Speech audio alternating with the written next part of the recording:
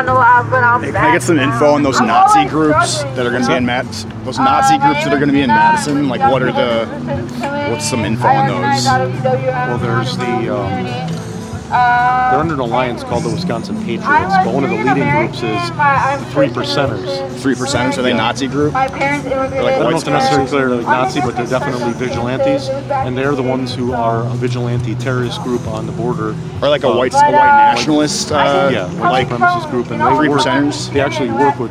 They actually go and they actually arrest immigrants and migrants on the border. Just arbitrarily, just like round them up, just sort of. And hand them over to the border patrol sometimes. They sometimes initiate violence, and who knows what else. But they are a vigilante terrorist group that is running wild out in the West, and they're growing across the country. And part of the reason for on Saturday is there's other right-wing groups working with them, and they want to try to consolidate their forces in Wisconsin. I heard about one of them. They called the Free Men Report. Yeah, I feel like he's being told what's up. Oh my goodness. I would just love to meet one activist who could defend anything. Come on, we were having a good conversation. We were illuminating the issue. Oh my goodness.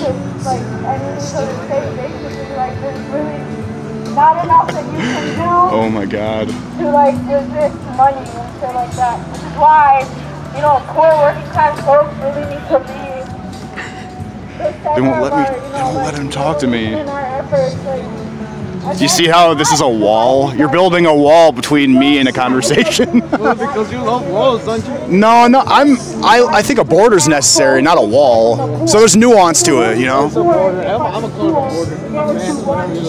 I think a border might be necessary for a country to survive, but I think the wall is wasteful. That's where I stand on it.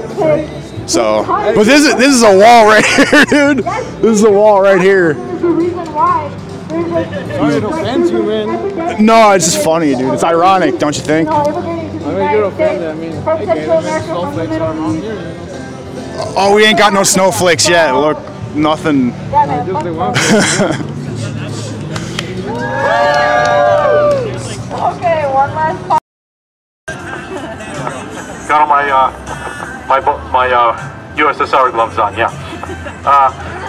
So yeah, we're in solidarity here today, and part of this border struggle is for the Trump administration to try to enact decrees to eviscerate social safety nets and social safety nets that have been in existence for 80 years, as we've seen here in Wisconsin. Over 80 years of struggle in the last 8 years has gone, and we have lost a lot of those kinds of struggles we won in the 30s and 60s and the concessions from the bosses in Wall Street. We're here today and we're going to fight. We're going to fight the racist. We're not going to stand down to racist scum. We're going to smash them. We're going to crush them. And we're going to fight no matter what. And we're in solidarity. In fact, we're in solidarity with this park right here, Dr. Hamilton Park. And we're in solidarity with indigenous people. This is indigenous land. The land in the west, so-called west, is Mexican land. The land in the so-called west is Navajo land, indigenous native people's land, and we're in solidarity with them. We are in solidarity. We are in opposition to colonialism of any kind.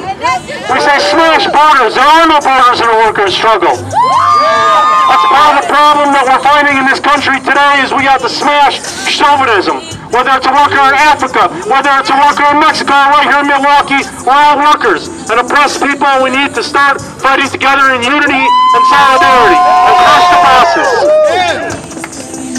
So this is wonderful to see the Young People's Resistance Committee to keeping the class struggle alive here in Milwaukee. This is exactly what we need. We need to crush these capitalist pigs once and for all and to build real solutions, socialism.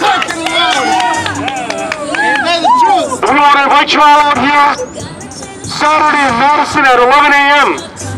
A bunch of fascist racists, brown coats, brown shirts, have called a so-called recruitment rally at the state capitol steps. Are we going to allow a bunch of fascists to run around Madison? No! Hell no! So we have a united front and you're all welcome to join, endorse, come out, please spread the word. We have hundreds of people that are going to come out in Madison on Saturday at 11 a.m. at State Street and crush these racist fascists and tell them we will not stand for your violence. We will not stand for your hate. We will not stand for your racism. And we say poverty is violence. We got into a little debate today with some folks, right? Trying to give us the violence line. Well, our line is from Malcolm X. Capitalism is violence. Poverty is violence. The border wall is violence. These racist atrocities against our kids dying on the border for profit are violence. And we will fight to the death to have a new world. A better world than birth. Smash capitalism. Build socialism. Solidarity through IPRC and Milwaukee Coalition against Trump. Let's keep fighting. Let's keep moving. Let's build a better world, sisters and brothers, and those who don't identify as sisters and brothers. Hit all the points there. That was great. All right.